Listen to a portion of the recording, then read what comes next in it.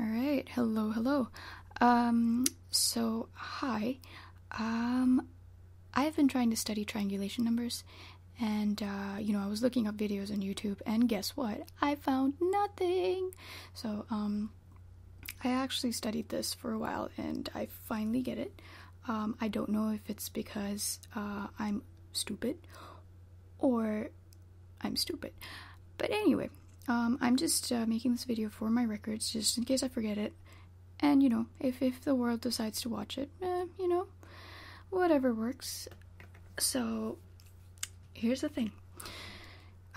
As you may already know, the formula for triangulation number is, it's right up there. It's t equals to h squared plus hk plus k squared.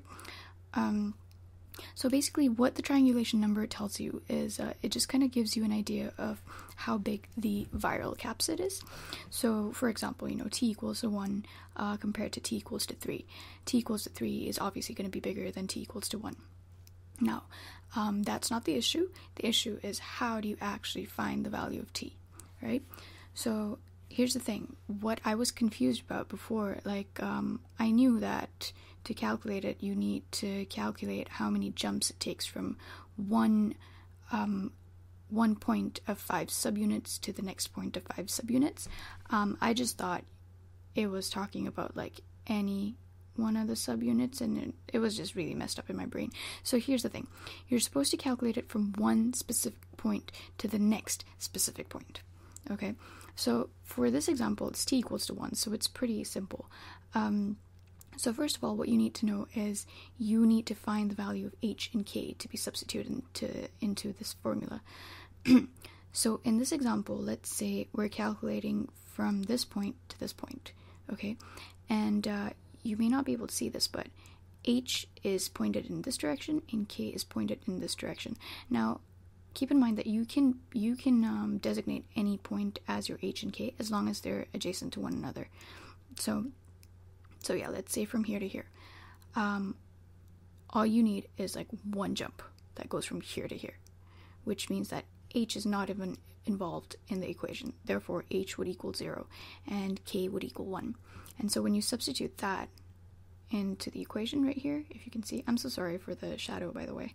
But yeah, so you would get t equals to 1. Okay? So that is pretty simple. Let's see, I have another example, and yeah, I have this leaning against my laptop. I don't really have, super efficient technology. Okay, wait. Yeah, this is not really the best thing. Anyway, so this is for t equals to 3. So this one is a little more tricky, and I hope you'll be able to see this. But here's the diagram right here, okay? And let's say the red points are the 5-fold, and the yellow points are the 6-fold, okay? So let's say you're calculating it from here to here. Now, this is h. H is in this direction, and k is in this direction right here. Now, if you look at it, you need 2 jumps to get to the next point, right?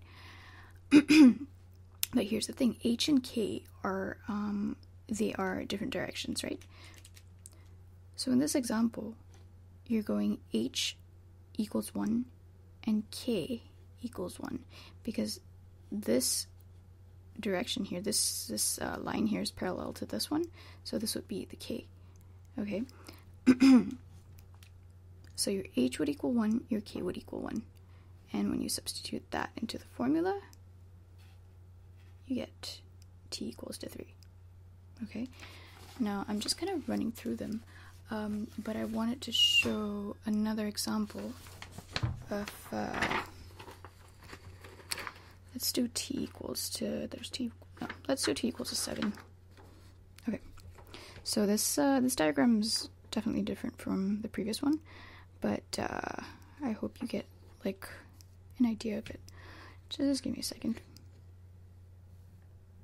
Oh man, I should get a good camera. Okay. Sad life of a student. I'm broke all the time. I can't afford a camera. Psh. Anyway. So, that's not very clear. Alright, so let's say, again, here, the red points are the five-fold points. Right. It's really early in the morning or late at night, however you see it. So, anyway, so let's say you're calculating it from this point to this point, right? So, in this example, I've set h in this direction and k in this direction, and to get to this point right here, you need to go 1, 2, 3, or you could even go like 1, 2, 3, if you can see that. There are two different directions, but just for simplicity sake, we're going to go in this direction right here, so it's 1, 2, 3. So, since this is h and this is k, you would go 1, 2, so that's 2 for the h direction and 1 for the k direction. Therefore, h would equal 2, k would equal 1. I know that's really blurry, but it does say h equals 2 and k equals 1. And when you substitute that into the equation, you get t equals to 7. And yeah, that's pretty much it, and I'm so excited that I understand this now. Yeah, well, that's pretty much it. And well, thanks for watching. If not, if I'm the only one who's watching this, I'm pretty much talking to myself. In any case, that's still cool. Alright, see ya!